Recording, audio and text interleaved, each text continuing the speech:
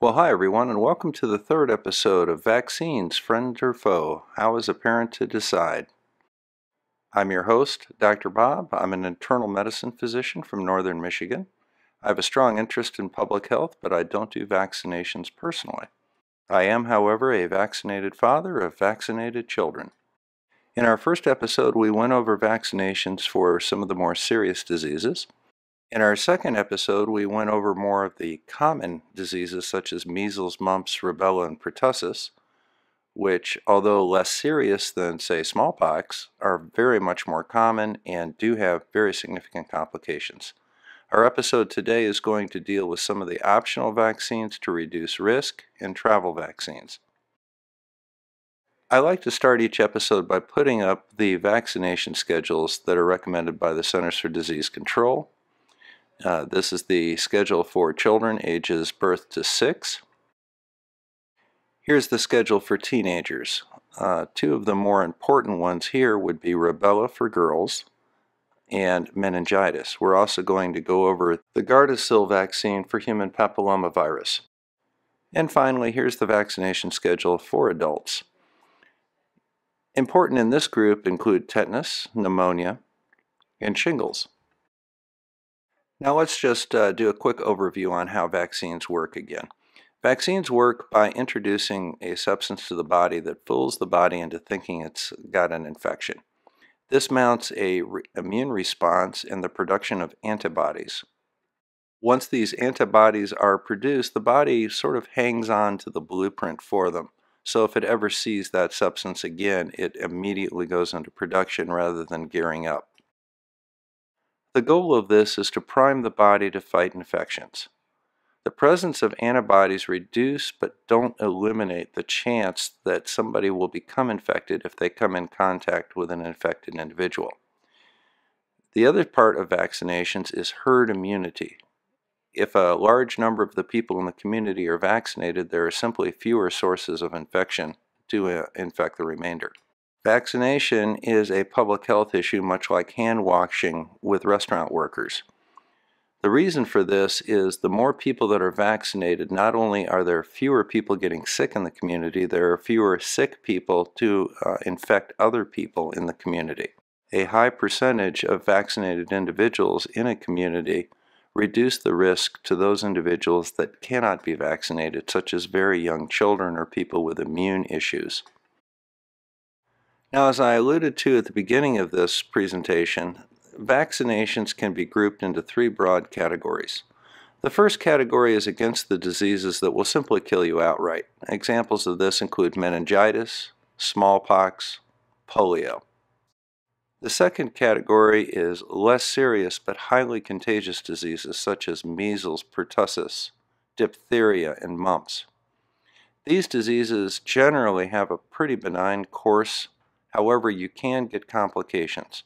Approximately 1 in 20 people with measles have complications, and in 2017 worldwide, between 100 and 200,000 people died of these complications, mostly children. Both of these categories were covered in the first 2 episodes of this series. The subject of this episode is going to be diseases that simply reduce risk and travel-specific vaccinations. Now, the first of these is going to be the vaccination against human papillomavirus. Now, human papillomavirus is a sexually transmitted disease. It causes genital and anal warts. However, it increases your risk of genital cancer, and it's recommended that you be vaccinated against this between ages 11 and 12. While these vaccinations are not required to go to school, they are simply highly recommended as reducing the risk of cervical cancer in women and penile cancer in men. These are things that can easily be prevented with this vaccination, and there's really no reason not to get it. Now, like many people in my age group, I had chickenpox as a child. This is a very common childhood disease. It's miserable. It takes a week or 2 to get over. It takes parents time off of work to care for children with chickenpox. One of the big problems that you're going to run into is that there are indeed complications of this virus, including encephalopathy. And while not common, it is pretty devastating if you're the one that gets it. The other problem that you run into with chickenpox is it can lead to shingles later in life. So the recommendation is to be vaccinated against chickenpox at age 12 months, and you can always get a chickenpox shot or a varicella vaccine when you are an adult.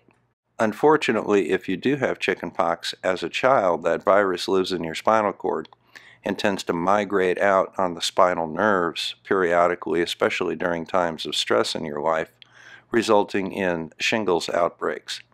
Shingles is an extraordinarily uncomfortable condition, and it can be very life-limiting in respect to quality of the life. So parents, resist the urge to go to chickenpox parties. These were pretty popular when I was growing up. We do have a better way of addressing chickenpox now, and that's with this vaccination. Now, the final issue that I want to address in this video is travel-specific vaccinations. The CDC publishes guidelines that are in general and for destination-specific recommendations.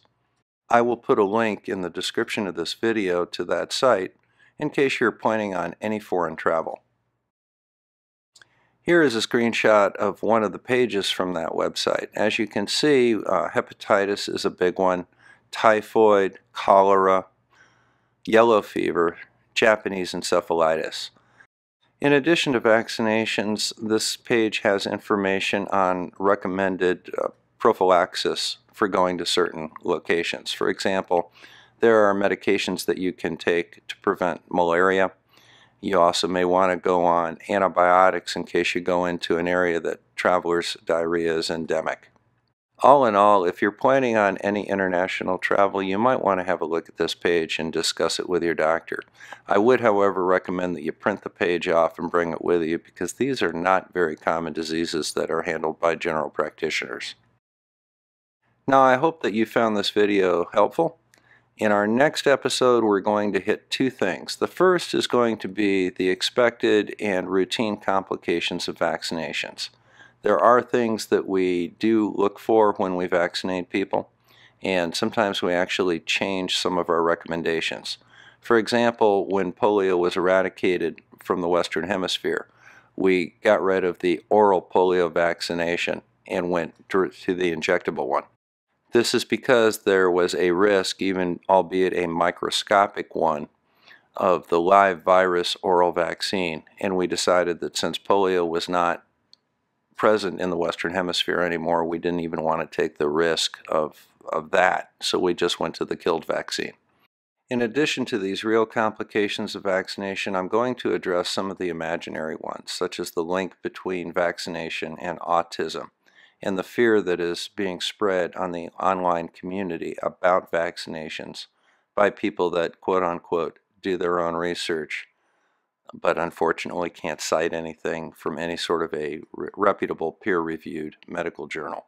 As a direct result of this internet rumor mill, we are actually seeing outbreaks of measles and pertussis in communities that were scared out of being vaccinated by these groups.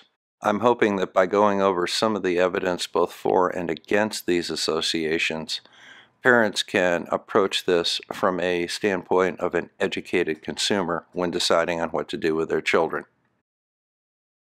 So once again, let's go ahead and put these vaccination schedules up. If you need to look at them a little closer, just stop the video for a moment at the one that you have some concerns about and just go over them. Again, here's the schedule for teenagers. I do want to stress meningitis, the human papillomavirus vaccination, and rubella. This is also a good time to go over the childhood vaccination history and make sure that you're caught up on everything. Finally, here is the adult vaccination schedule. The main ones here would include the shingles vaccine and the pneumonia shot, especially for people with immunocompromise or other chronic illnesses. Now, before I go, I want to talk about a new series that I've started. It's called Let's Talk About Things with Dr. Bob. In this, I'm going to try and address some common illnesses, the first one being diabetes later on this week. We're going to go over the cause of the disease, the natural history of it, signs, symptoms, complications. Then we're going to talk about monitoring and treatment. It's basically going to be 15 minutes of a conversation between you and I about your condition, something that you probably are not getting very often in your primary care practices due to time constraints and schedules. It seems to me that medicine has become too impersonal in the last 35 years, and this is my effort to try and add a little bit more of the personal touch to it again. So please take a moment and stop by my channel, like and subscribe, and have a look at this new series.